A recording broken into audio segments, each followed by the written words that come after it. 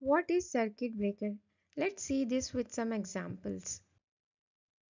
Have you ever plugged in blow dryer and it suddenly blooms? You use your flashlight to find the electrical distribution panel, which is usually hidden somewhere behind a door or in your basement.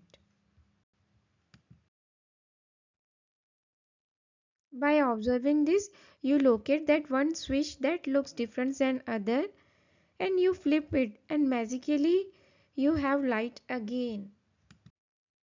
But what is that? What actually caused that to happen? Well, the circuit breaker tripped.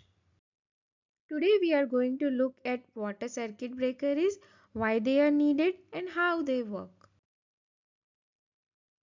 Consider an example where user wants to do a booking in a flight system. As part of this, a request first comes to the API gateway. Then from the API gateway, the request routes to the booking service. It creates a booking reference number and then invoke the flight service to update the seat details for the flight. Booking service also invokes the payment service to process the payments. As this is a microservice architecture, so we are going to call one or more services from one service. There might be chances that some services may encounter issues. For example, the booking service or flight service may experience downtime or they respond slowly due to the performance or database problems. Let's say during this time, multiple requests come to the API gateway and there are multiple instances of booking service. API gateway will try to call the multiple instances of booking service and all the requests will end up in error. Okay, because booking service is down. Here what happens is API gateway take all the requests blindly and is passing all the requests to the booking service because API gateway does not know what booking service is. It is either up or running or it is healthy or not. So the booking service is down and API gateway pass all the requests to booking service and it's just a waste of resource and waste of time.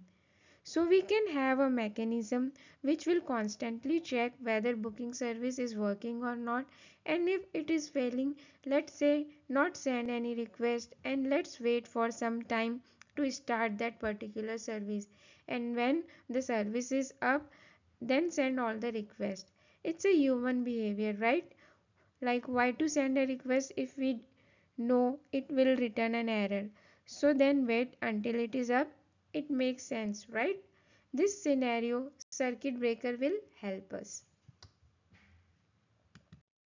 So circuit breaker is a design pattern used in software development to enhance the resilience and stability of distributed system.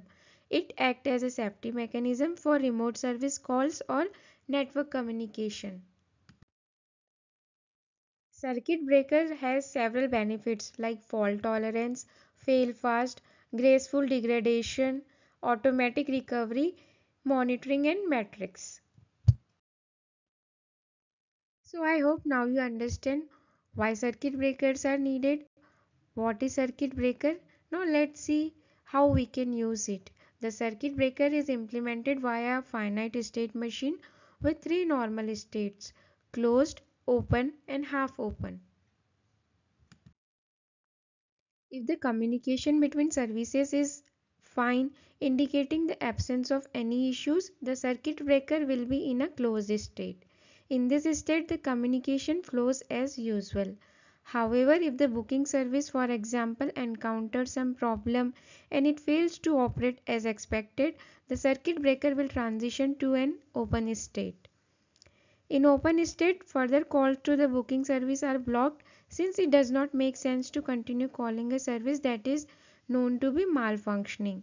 The circuit breaker remains open for a specified duration during which it can either throw a error message or execute a fallback logic. For instance, a potential fallback could involve caching the previous response from the booking service and utilizing the cache data. After a certain period, the circuit breaker transitions to a half-open state. In this state, it gradually starts accepting requests to the booking service to test whether the service has recovered or not. If the request is still fail, the circuit breaker reverts back to the open state, blocking calls and executing fallback logic. However, if the requests are successful, indicating that the booking service is operational again, the circuit breaker switches back to the closed state, allowing normal communication to resume. We will implement circuit breaker in the API gateway as well as in the booking service. To implement this logic, we don't have to write the logic ourselves. We have library called Resilience4j which will help us to do the circuit breaker logic. Spring Cloud Circuit Breaker provides an abstraction across different circuit breaker implementations. It will provide different implementations for Resilience4j and Spring Retry. We will be using Resilience4j in our project to implement the circuit breaker. Prior to Resilience4j, Netflix Hystrix was used. From the Spring 3.0 onward, the Netflix Hystrix is deprecated, and the Resilience4j is a lightweight fault tolerance library which is specifically designed for functional programming. Also, it provides several core modules like circuit breaker, bulkhead, rate limiter, retry, time limiter, cache. We will try to implement most of this module in our application. So let's stay tuned for this one in my next video.